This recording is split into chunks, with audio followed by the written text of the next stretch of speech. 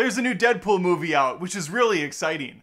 That's why I'm wearing my white pants. This one's called Deadpool and Wolverine. I saw it last night, and I'm here to give you my thoughts in a spoiler-free review.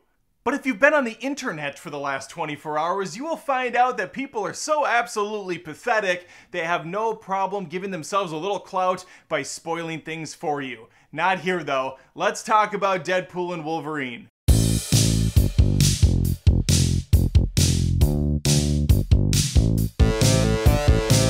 Ryan Reynolds and Huge Jacked Man are back as their awesome characters Deadpool and Wolverine. And I just have to say, what? Oh, Professor Xavier is communicating with me through telepathy, telling me you should subscribe to the channel Adam Does Movies. I post movie reviews every week on the channel, along with movie rants, roasts, live streams, all movies all the time.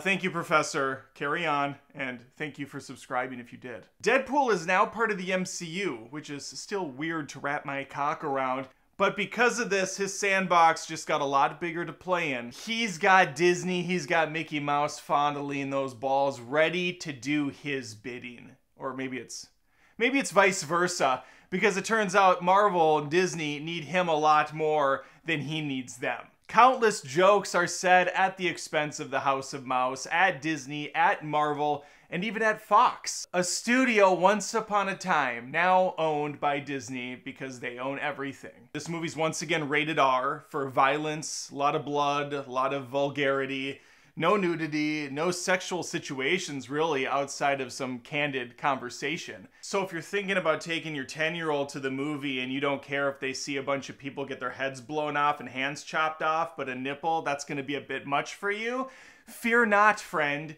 You can take your little one to this, and they will come out on the other side just as pure and innocent because they did not witness some side boob. Just a little bit of decapitation. Short for decapitation. Actually, they see a lot of decapitation. They see a lot of sword play, knife play, blades, claws, everything you can think of. It's ripping through bodies, lobbing off body parts. This movie is not for the faint of heart, but it still has a very comic booky stylized look to it. It's light. It's light and vulgar at the same time. It's part of the MCU, so is it ruined now? Did Disney ruin it, is what some people will say. No, I like this movie a lot. I'm a big fan of the Deadpool movies, and this one's no exception. I will say, and I did say actually last night when I was leaving the theater in my out-of-theater reaction, this movie's storyline, the plot, is absolute garbage. It's a shit show. It barely functions as a narrative at all. For some people, that is actually going to be a problem. Some people are going to these movies expecting there to be a coherent beginning, middle, and end. But this movie functions more in the same way as an Austin Powers 3, where there's tons of cameos, there's a lot of like smaller sections that don't really amount to anything other than fan service, and when it's all said and done, you can loosely stitch a plot together to get to the finish line, but if you think about anything for even a second, your brain's gonna explode and come out your ears. A top-level explanation of the story is Wade needs to save his timeline, but in order to do so, he needs an anchor person to help him. Well, Wolverine from Logan had died from his world, which is also weird to think that Deadpool's in the same universe as the Logan movie. That movie felt very post-apocalyptic, like there wasn't a lot of joy. Anyway, regardless, that was the anchor. So Wade's world is going to be destroyed in like 72 hours, forcing Wade to have to find another Wolverine to replace the one that's missing. That's all I'm gonna give you. But the way that this plays out, the way that all this happens is complete nonsense, and that's fine. I'm not saying like that bothered me. I do think they waste way too much time though on exposition, and even the writer knows this. Deadpool makes several jokes about the long monologues and why this is all kind of tedious and nonsensical. So they're in on their own shtick. It's poking fun at the multiverse and what a disaster it's been. It's poking fun of itself. It's poking fun of old studios. Everything's up for grabs. Everything's on the table. This Deadpool, unlike the predecessors though, feels far more Naked Gun-esque than it does a comic book Deadpool movie. This one goes for broke in that department. Lots of gags, tons of humor.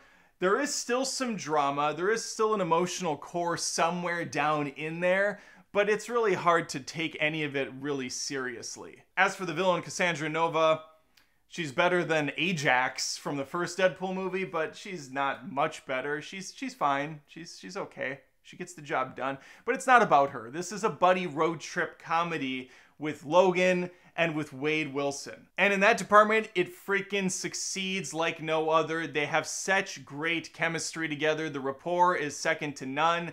I really like these actors together, and clearly they like being together doing this. It's no secret that Ryan Reynolds has been trying to make a Wolverine Deadpool movie for many, many years, and just like getting Deadpool greenlit all those years ago, he managed to get this done as well. Because there's so much I can't say because I don't want to ruin anything for you, I do want to let you know I'm going to put out a spoiler video next. That's going to go into all the fun details about everyone that shows up, the cameos, the situational humor, and so forth, as I can remember from one time watching.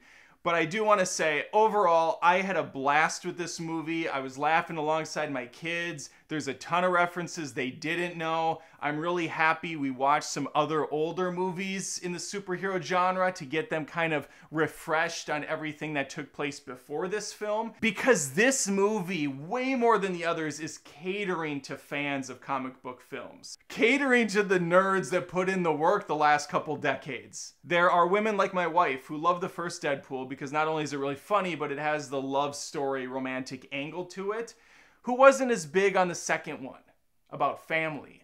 So this third one I think is going to alienate her even more. Sure, it's the friendship angle, but it really goes all in on that nerd culture. And I think you are going to turn off a lot of people that even like the first two films. Me, I had a great time. My kids loved it as well. So there you go. There's my spoiler-free reaction. Tons of action, tons of swearing, tons of violence, tons of Deadpool. Lots of Deadpool. Let me know if you saw it already. Theaters have been packed full. Ticket sales are up. Deadpool might very well be Marvel Jesus. We'll find out as this MCU experiment continues. Until then, please think about liking this video and subscribing.